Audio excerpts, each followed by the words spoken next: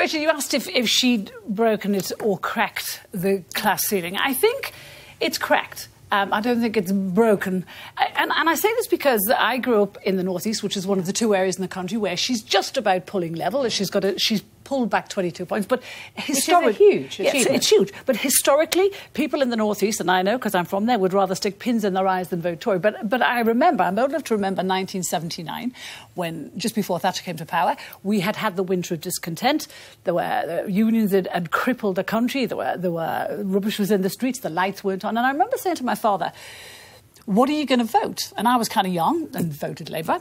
And my dad said, I'm voting for Thatcher. And I said, why? What are you doing? And he said, because she's a leader and she's going to fix things for now. And for now, we need a leader. And I think we're in exactly that position right now. I don't think the North East will stay Tory. I think it will vote Tory this time. I think that people are voting for now, for this period of time.